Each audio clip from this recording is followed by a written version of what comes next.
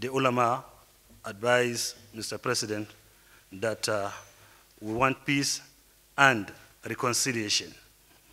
Always, if there is anything happen between you and your neighbor, the Holy Quran commands you to reconcile.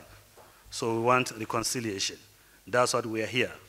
And our able leader and president accepted the offer that he wants us to intervene and to talk to our brothers over there in Niger Republic, the scholars as well there, how can we come together and bring a lasting solution to this problem. The president deplored, coup d'etat in the Sahel region, and as a Democrat himself, he said he will do everything to ensure that there is democracy, justice, freedom, and peace in the sub-region.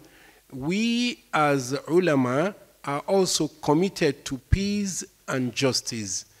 And the president will be enabling, the government will be enabling the ulama to mediate as it is appropriate.